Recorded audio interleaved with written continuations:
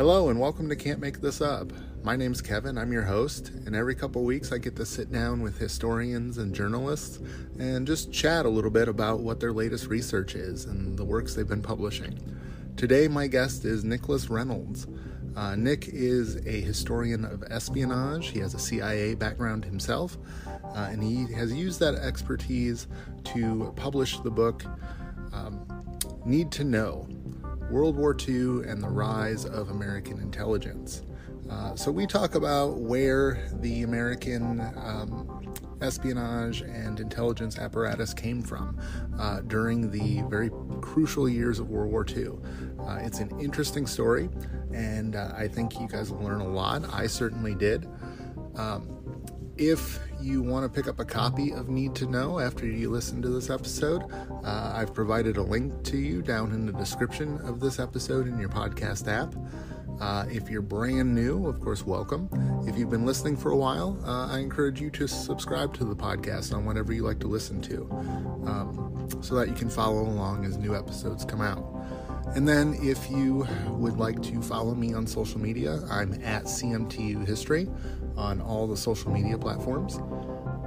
So here's my conversation with Nick Reynolds.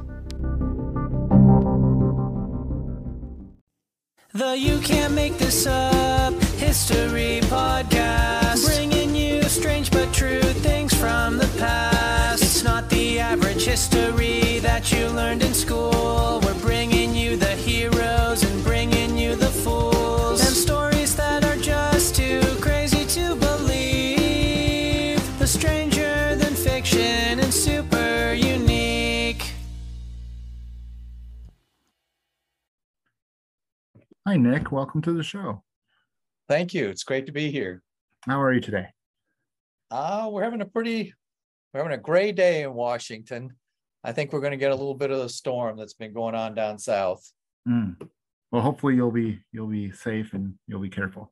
We're on high ground. So. All right. Well, you are the author of Need to Know: World War II and the Rise of American Intelligence. Could you tell us a little bit about yourself? I understand that you have some connection with the intelligence community. That's true. A shorthand way of explaining my career is to say I've held two of the best niche jobs in the U.S. government, and one of them is officer in charge of field history for the Marine Corps, and that was like being head of a little news bureau and sending historians out to capture history as it was being made through oral histories, observation, photographs, paintings, and collecting artifacts and so on. The other niche job I held was being the historian for the CIA museum, and I did that for about 5 years. And they're both relevant to this book, but the CIA museum part is more relevant because that fed almost directly into this book. The work I did there was on the history of OSS, which was the Office of Strategic Services, America's World War II intelligence agency. Before that, I did other jobs in the CIA and in the Marine Corps, and I went to graduate school. I wrote a book. Last but not least, I've always been fascinated by World War II. It has been a part of my life ever since I can remember. My parents were both, I don't know if the right word is veteran or survivor of World War II. My mom was a civilian in Hungary while the Russians and the Germans fought over the country. And my dad was in the State Department, stationed in London while the Germans were launching V1 and V2 missiles at the city. And then he was part of a team to collect German Foreign Office documents. The idea was, if we beat the Germans on the battlefield, will they try and create a Fourth Reich from overseas? So they wanted to find any documents that might relate to that. And long story short, World War II has been in my blood for years. So you combine that with my professional activities in the intelligence world, And the result is this book, Need to Know.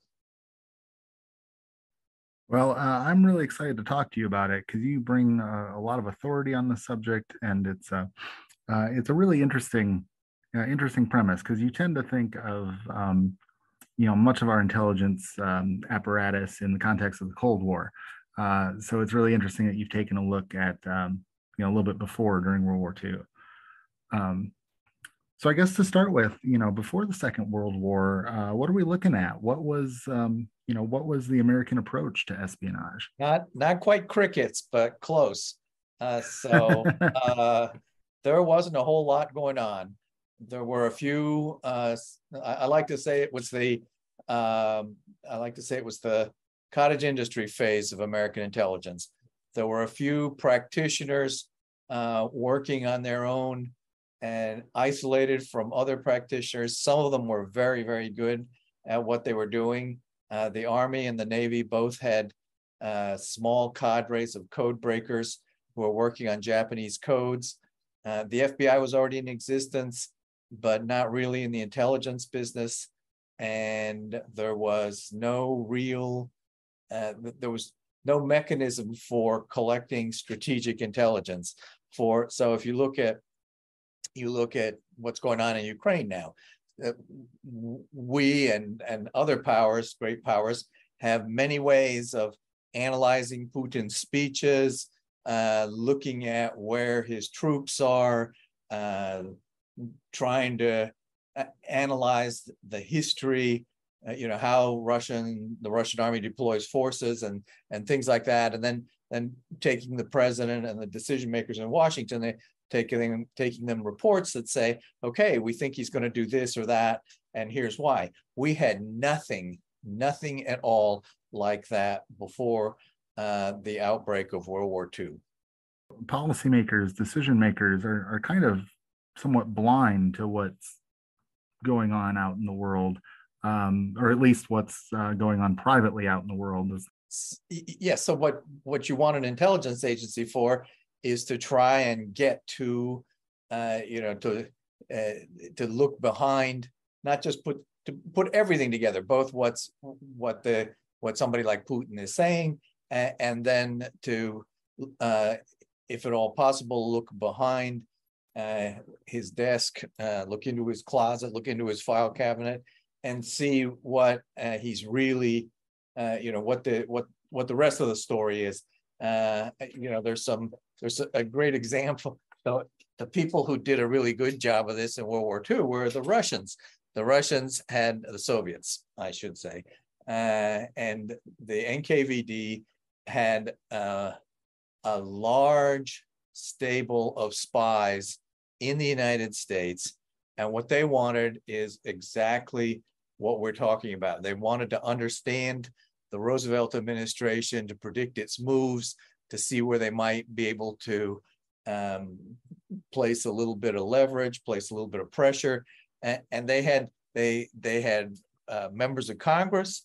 They had the number 2 guy at the Department of the Treasury.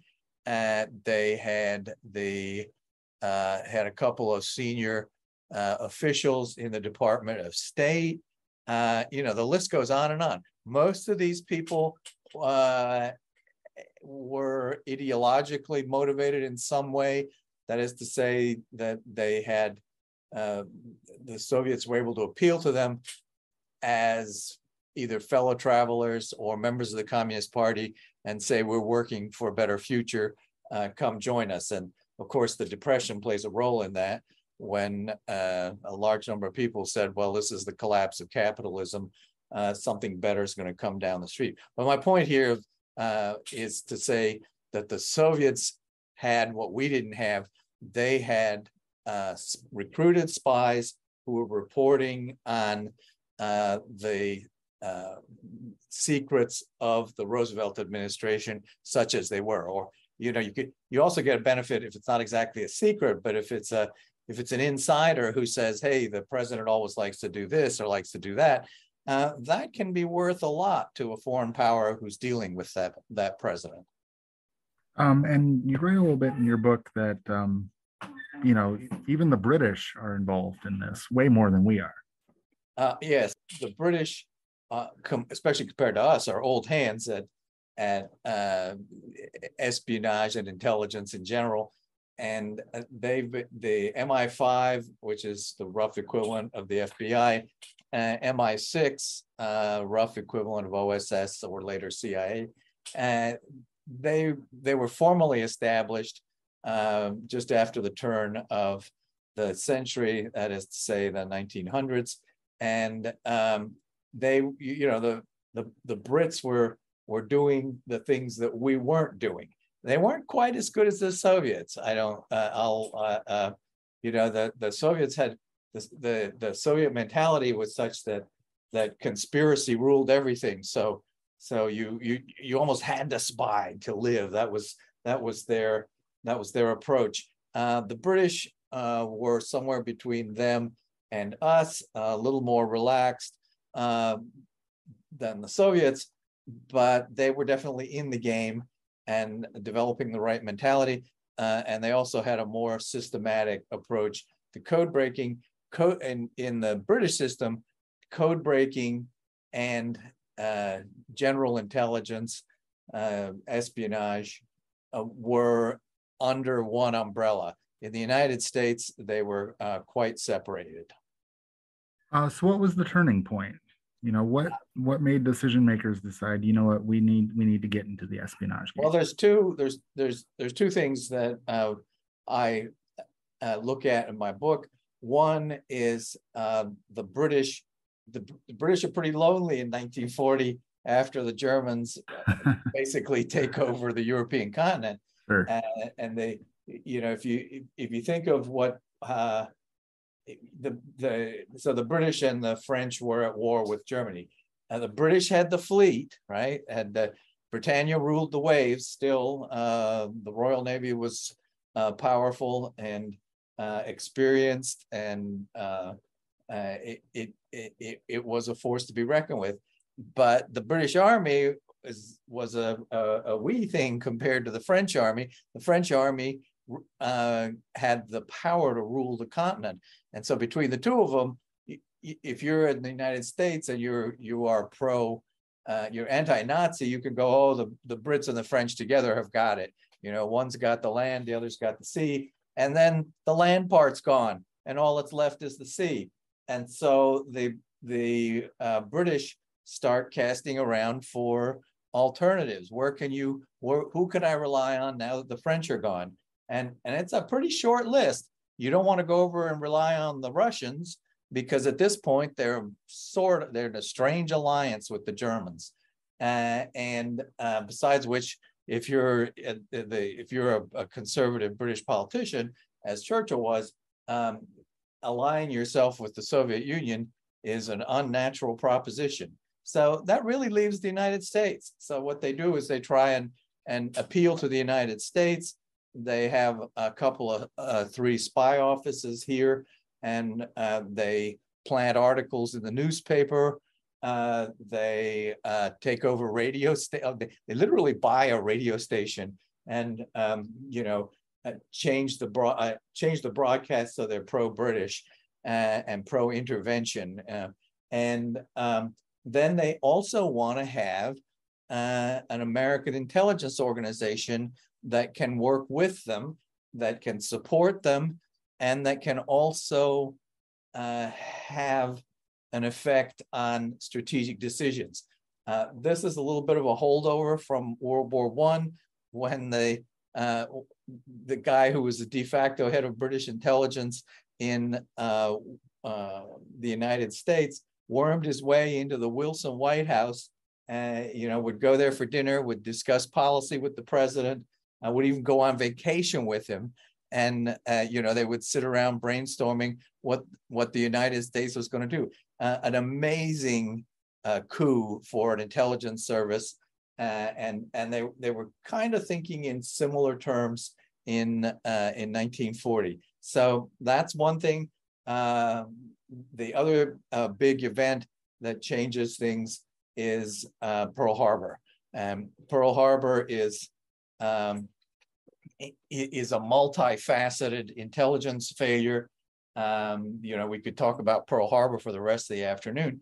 But the one important thing to take away from Pearl Harbor is that it's a tremendous wake-up call. It's like 9/11. It's like bad things can happen to you out there, even if you don't want to get in. If you're not going to war, maybe war is going to come to you. So that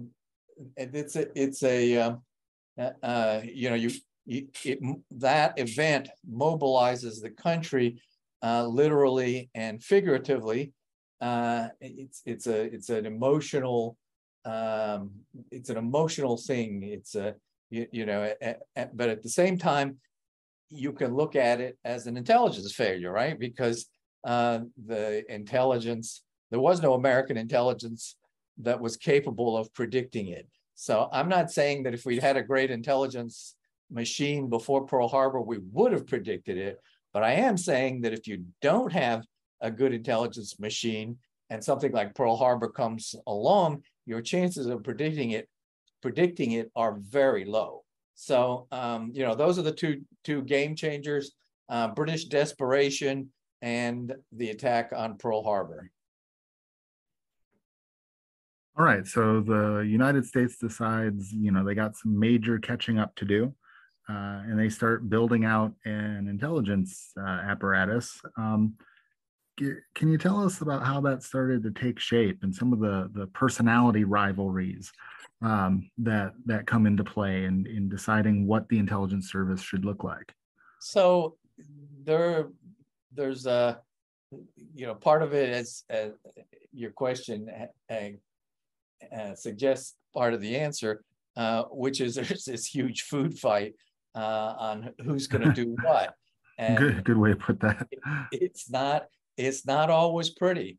There's this a gentleman named William J. Donovan, who's a New York lawyer, Republican, prominent Republican, and an interventionist, right? So he believes the United States should get involved in European events.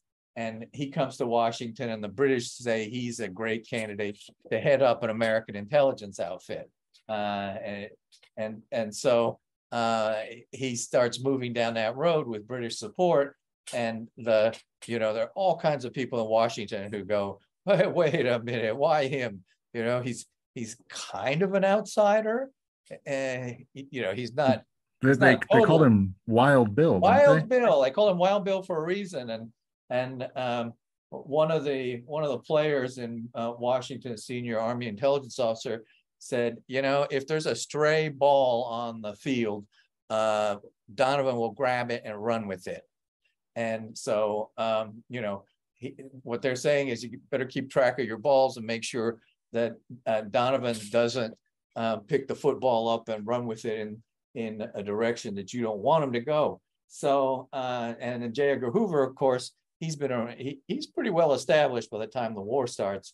And so he says, I can do it all. FBI can do everything. It's almost like the officer on the scene of an accident who says, nothing to see here, folks. We've got this under control.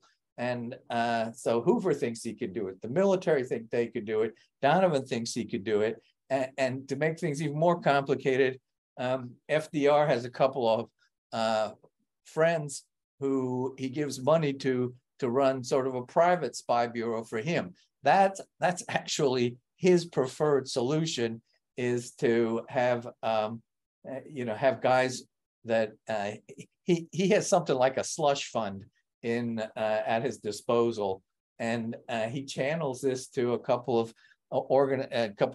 small organizations. One of them's in the press club here in DC. One of them's up in New York. It's known as the Room.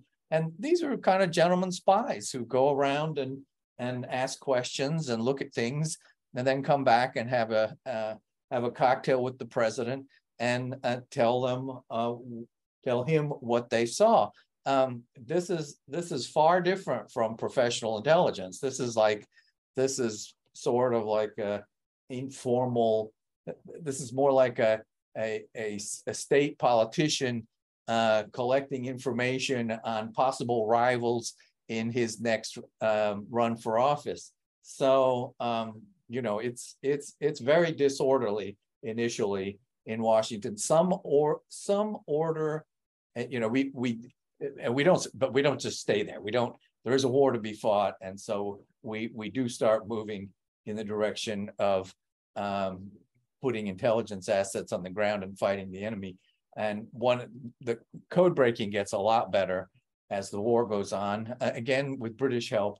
But we made progress on our own as well. And what happens is that code breaking gets professionalized, and so instead of it turned a code breaking product, let me walk you through the scenario.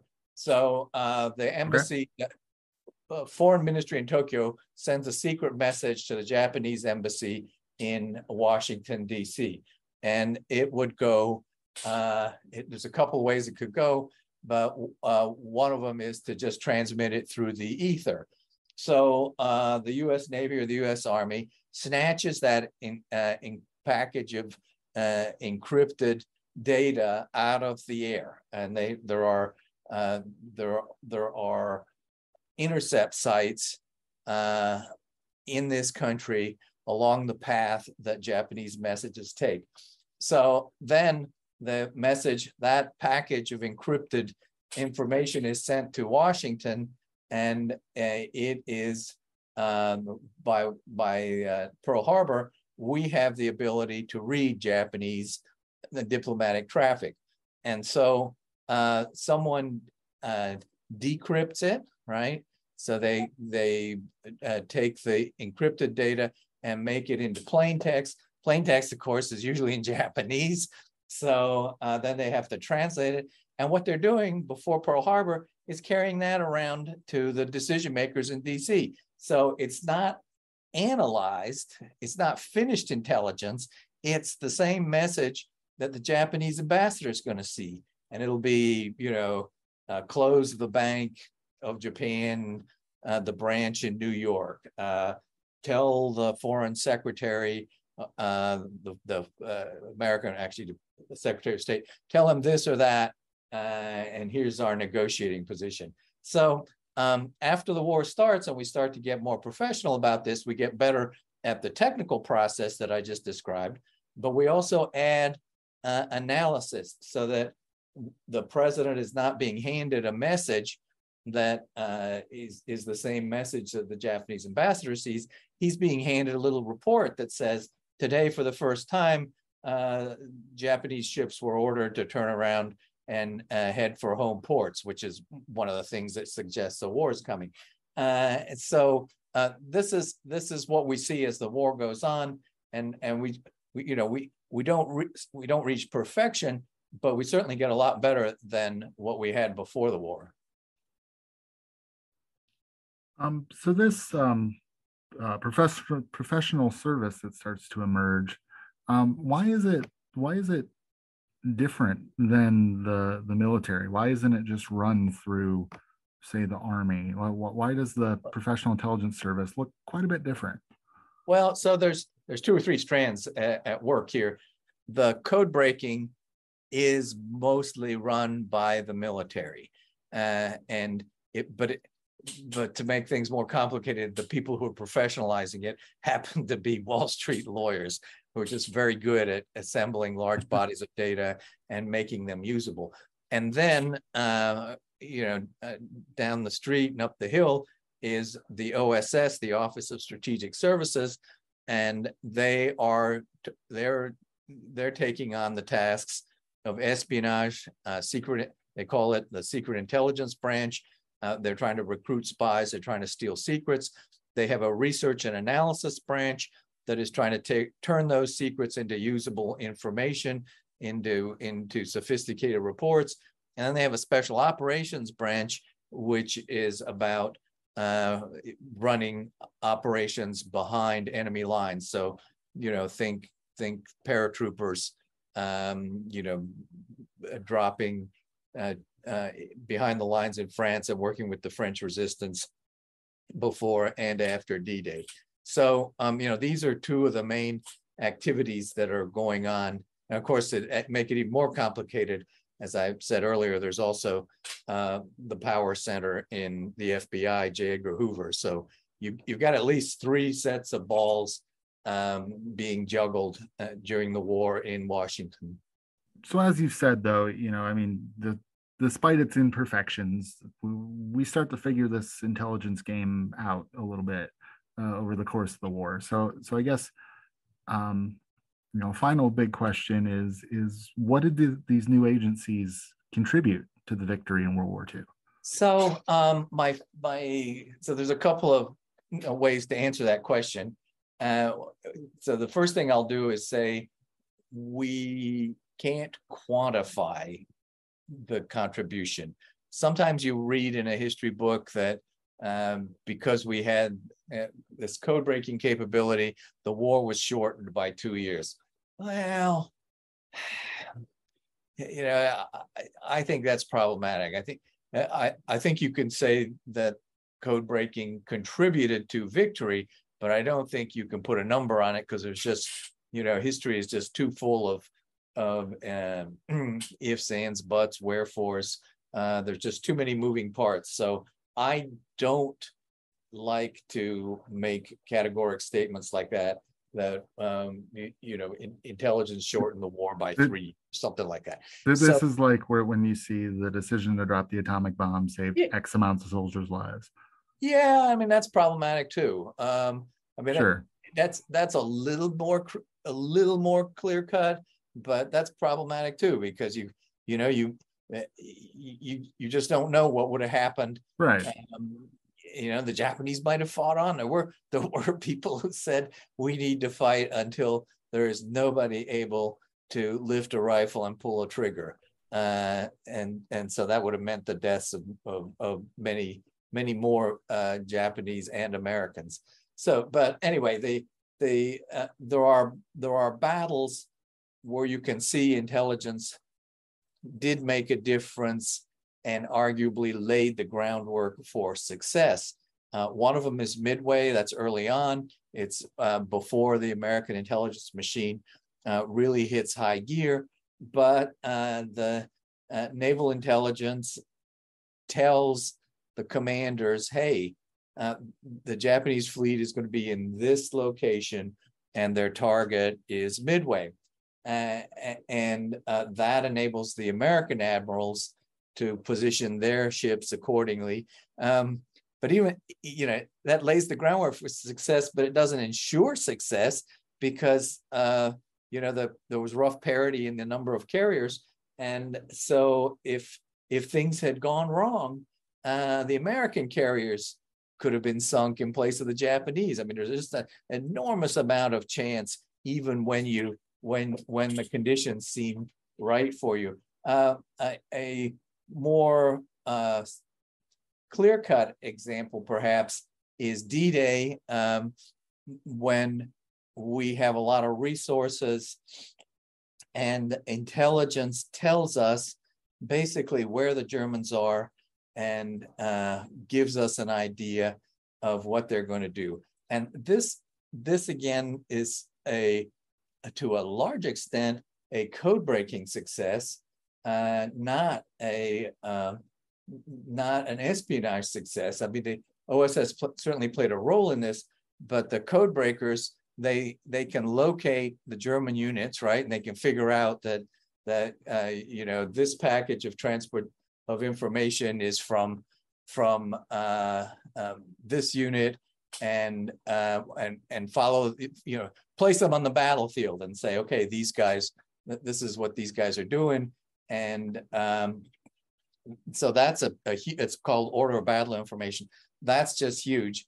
And then aerial, so taking pictures, right? Aerial reconnaissance, take pictures of the fortifications. That's huge. And then the messages that the Germans and the Japanese transmit about the upcoming battle for France, that's huge too. That says that basically outlines the strategies that they're going to adopt. So intelligence lays the groundwork for D-Day, but again, doesn't it enables success, but it doesn't ensure that there will be success. But I go back to the argument I started with, that if you don't have it, your chances of failure are far better. If you do have it, your chances of success have increased, but you never get to 100%. There's always, there's always the wild cards. There's always the guy who fights, the Japanese German commander who fights to the last bullet. There's always a possibility of a malfunction on your side. A ship or a unit misses a crucial turn and is not present for the battle. So a lot of moving parts. But I say, if Pearl Harbor was the big failure in the intelligence world, then D-Day was, in a sense, the corresponding success that made up for it. So you see an arc from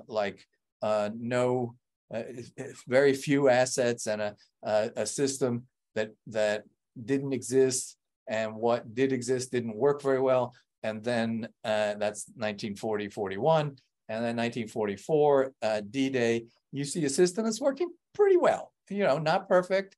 There's still a lot of friction here and there, but it's good enough to, with luck on the battlefield, and and the sacrifices by a lot of brave men who waded ashore, we do get the foothold in Europe. That is a lot of progress in 3 years. That's, really. I mean, you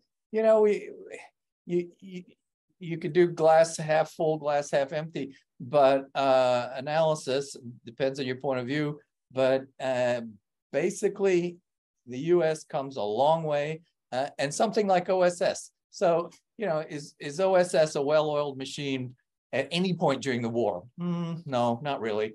But I tell you what, they went from 0 to, let's say, 50s and trending towards 75 on a scale of 100. They're basically starting with nothing. It's one thing to plus up the Army. There's always been Army bases. We've always had munitions factories. We have a cadre of trained Army officers that you can, you can do train the trainer. You can take guys like Patton and Eisenhower, and they're already professional soldiers, and they can create 5 or 10 little Pattons and Eisenhowers. But in the intel world, there's nothing. There's almost nobody who understands intelligence as a profession and can say, hey, here's how we need to do this. So yes, bottom line, we've come a long way in a short time, and that's that we need to pat ourselves on the back a little bit. That's American ingenuity. That's the British system works because they're all kind of the same, right? They went to school together. I believe every British prime minister is a graduate of Oxford or Cambridge. They've served in the same regiments. They go to the same clubs in London. So it's not really a problem for them to get on the same sheet of music. That's their strength. Our strength is different. Our strength is that we have this amazing diversity. We have so many skills, so many different kinds of people and resources in the United States, that there are amazing things that we can do in a different way. And that's what happens in the intelligence world during World War II. Well, Nick, I really enjoyed talking to you about this. And, I really like your book. I'm a big fan of, spies are cool, and the history of espionage is really interesting. If somebody listening, and we just kind of went bird's eye view over what you've written, if somebody would like to learn more and would like to pick up a copy of Need to Know or learn more about you and your work, where can they go? So one place they can go is my website, which is Nicholas Reynolds author, one word, no spaces, .com, which talks about my bio and this particular book. You can also go on harpercollins.com and to the author page, for instance, if you just typed in "need to know," this book could come up, and the reviews and a little bit of discussion about the book. And there, I don't want to, there are just so many good books about World War II, and it's the subject that keeps on giving to historians, and it seems like there's always another story, another twist, another reinterpretation. I hope I've contributed to the process, and that we never run out of, that we never stop being fascinated by World War II, because it was an amazing event, and it really changed America. I mean, we go from, if we're just looking at intelligence, we never go back to 1940. We never go back to like this country with, a few intelligence assets here and there. We now have a pretty robust intelligence apparatus. Depending on how you count, there's something like 18 agencies, and it's the war where this starts. It's World War II where this starts, and and changes the country. I say forever, and mostly for the good. All right. Well, Nicholas Reynolds, thank you very much. Kevin, it's been a great pleasure.